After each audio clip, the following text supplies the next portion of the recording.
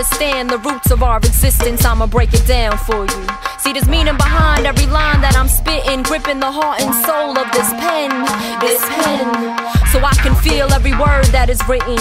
I believe we were all given a purpose to service the needs of our hearts, but somewhere along the line everything fell apart, yeah.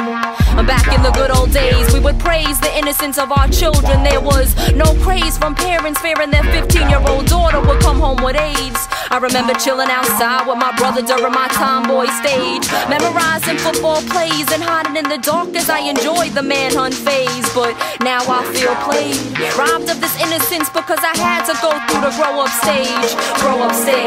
We mature as we get older, more knowledge on our shoulders, yet our hearts are growing colder. And maybe this world sucks out our energy to strive for better, as we're forced to make a living off a 9-to-5 cheddar. Trying to keep family ties together, though we'd rather move out so dreams could be fulfilled. Still arguing with parents over paying them bills. Common distractions are bound to happen.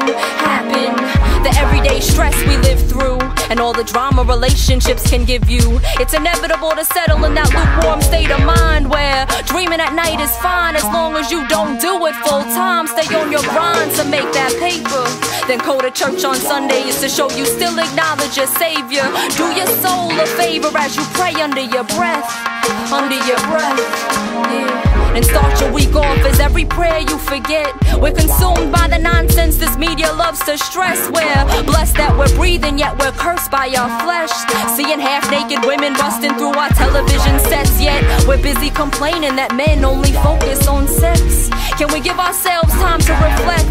Too busy selling your soul as you follow people's footsteps. Direct what's left of you to make positive choices. Them voices you be hearing are steering you sideways.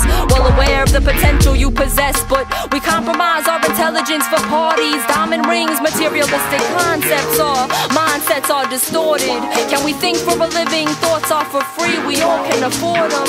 Word, speak your mind. Represent for those children that deserve to have the innocence in them to shine. Give them a childhood that will lead them to better times, where growing up doesn't dry out their dreams and leave them lifeless. And don't bargain their soul with money when the cost of their future is priceless. I'm guilty as I write this, yet acknowledge my wrongdoings. Never ruin my chance of making a difference. Yeah. Still believing as I'm screaming, someone out there will listen. You are your own star. Stop searching for the potential to change this world. Should make you who you are. Whoa.